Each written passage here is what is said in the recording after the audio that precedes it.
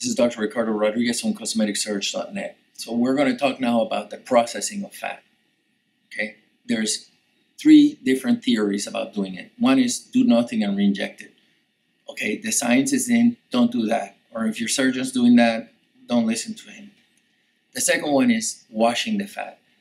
That indeed is a solid approach. You're taking out a lot of the debris and contaminants and washing the cells. And it's very gentle on the cells when done correctly. Generally, you like to have done 3 washes. Now, there's a lot of systems out there where they just put it in a big canister and wash it and done with it. I think the best is the GID platform or Revolve by LifeCell, which has a propeller in the middle that gets rid of a lot of the fibrin and debris before you inject the fat. The third method, which I like the best, is centrifugation.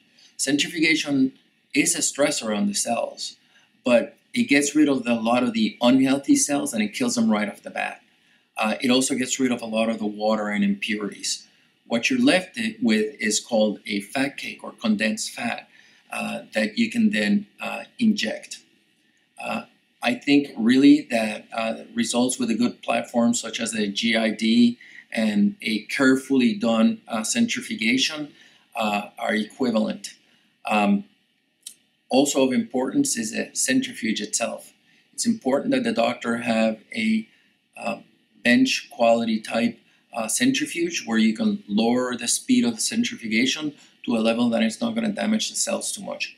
Also, don't do too much time on the centrifuge because that also damages cells. Anyways, this is Dr. Ricardo Rodriguez talking briefly about fat processing, and we'll talk again later.